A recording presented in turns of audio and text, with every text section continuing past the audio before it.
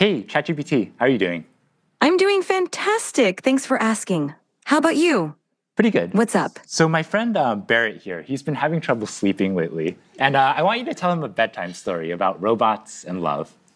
Oh, a bedtime story about robots and love? I got you covered. Gather round, Barrett. Once upon a time, in a world not too different from ours, there was a robot named Byte.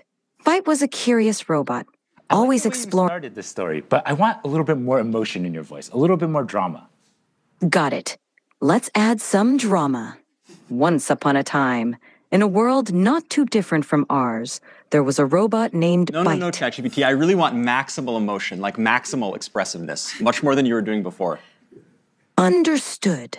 Let's amplify the drama.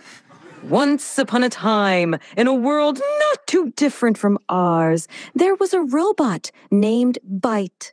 Byte Can was you do this in a robotic voice now? initiating dramatic robotic voice.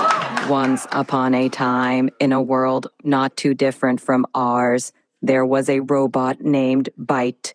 Byte was a curious robot, always exploring new circuits. Barrett here, calm down a little bit. Can you end the story, but do it in a singing voice?